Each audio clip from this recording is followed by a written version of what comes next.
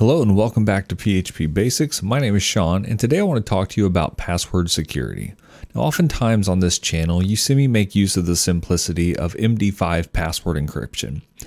While most of the time, for the sake of tutorials focused on other things, MD5 works just fine, but it's important to know that MD5 and SHA-1 have major security flaws, and after being around for so many years, it's just not a secure way of storing passwords. Let me show you why.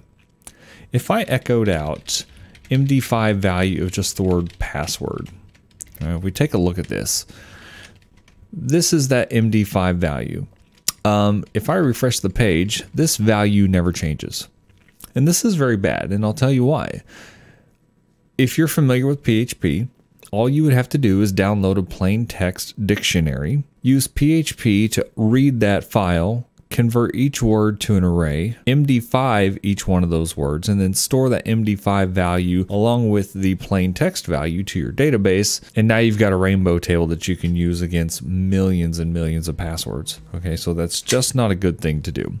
The same thing with SHA-1. If you refresh this page, it's always going to be the same. And another issue is this is just alphanumeric and they're all lowercase. So if a hacker knows that you're using MD5, that really cuts down the amount of work that they have to do. So how do we get around this? Well, best practice has shown us that we need to use what's known as a salt. And a salt is essentially just an extra layer of security on top of your password. So let me show you what I mean. Let's just say password equals the MD5 value of password. Now I'm going to create a variable called salt, and this is just going to be some arbitrary string of characters. My new password is going to be salt and then concatenate that with the password. Okay, so now if I echo new password, we're going to see something that looks like this. It's got our arbitrary salt on here and then the MD5 value of that password. And this salt can be really whatever it is.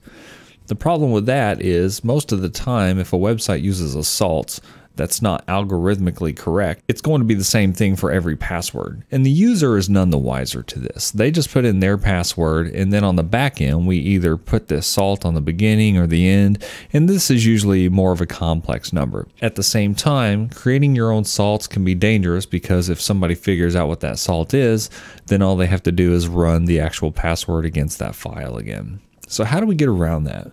Well, fortunately, PHP has done most of this for us. Newer versions of PHP come with a function called password hash, and there are a few different parameters. So the first value, or the first parameter, is just your password, and in this case, it's going to be the word password.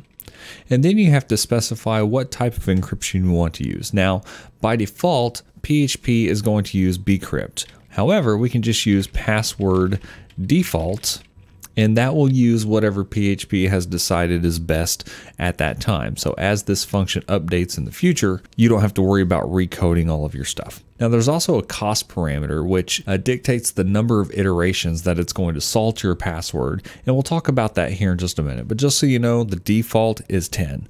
The higher that iteration and the higher that cost, the slower it takes for your code to execute. 10 is a very good number, usually about 0.035 seconds. So let's just echo this out and see what it looks like. All right, so now we have this long number here. This $2y$ shows what type of encryption it is. This 10 dictates the salt value, or I'm sorry, the cost value. And then you have a salt, and then you have your password. Okay, so one thing to note is each time I refresh the page, this is going to be a different value. So it doesn't matter what's stored in the database.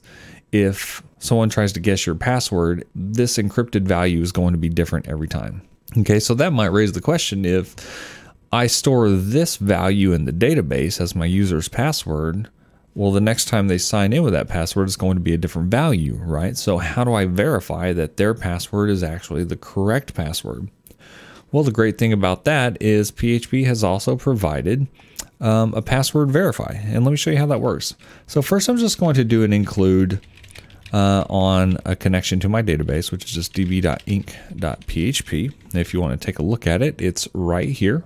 A simple PDO connection going to localhost to a database called test, username, password.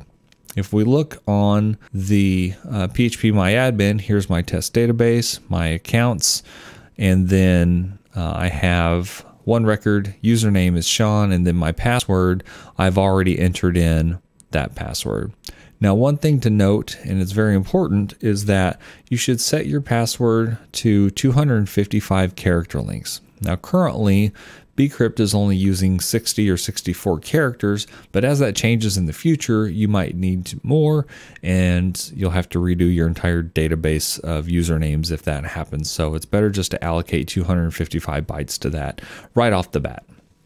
Okay, so the way that this works is, let's just say my password was the word password, and this would typically be from the post variable from a form or something, but I'm just going to put this in. Okay, so what we need to do is we need to query the database to get the value of the database password as it is, and to do that I can just do stmt equals a new db query, and I'm just going to select password from accounts where username is equal to Sean, because that's what I have here. So now, just to take the shortcut around this, I can say if password verify. All right, so this is the function that PHP requires to verify the password, and it contains two parameters. The first one is your password that you've typed into your form, which for me is just password. And then the second is going to be whatever your database password is. And the quickest way to get this for a single result is just by doing stmt, or whatever this variable was in PDO, fetch, and then password, or whatever the value is. Okay, so what it's doing is it's verifying against your password and the password in the database. So if it's true, then we can echo password correct, and if not, we'll echo password incorrect. Okay, so let's go ahead and execute this and see what it tells me. All right, so it says my password is correct. Let's go ahead and just change this to something else, and now it tells me my password is correct. So it's actually doing the algorithm for you and checking against that encrypted value. As far as I know, this is the best method of encryption that's currently available within PHP. All right, so let's go back for just a moment and talk about the cost of PHP, or the cost of PHP hash. Say my password is password, and I'm going to echo password hash. My first value is going to be my password. Second value is going to be password default. And then let's talk about this third parameter. This is in an array because you have different options that you can use, but this is the cost property. And then let's give this a value of 10. Okay, so if I refresh the page, it's going to show the cost of that. Well, let's go ahead and bump this up to like 14 and see what happens. You can see it's taking a little bit longer to populate that password. And if I do 16, it's going to take even longer. So the idea is to test the speed of your server, find the level of iterations that will work, but still keep your user load time down. So one thing that we can do, and I covered this in my last video, is use microtime to test the execution time of your script.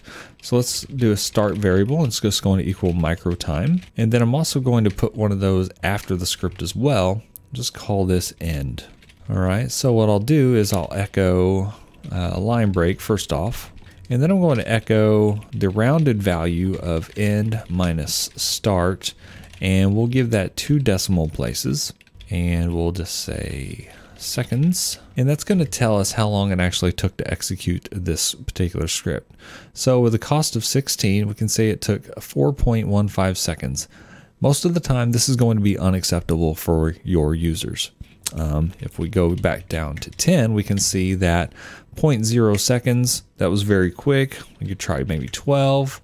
The user's probably not going to mind waiting 0.26 seconds for their password to authenticate. So depending on the speed of your computer or the speed of your host, this cost can be different and you can get away with it. But like I said, the default value is 10. All right, so this is a quick introduction on how to use password hash and password verify for the latest and greatest type of PHP form security.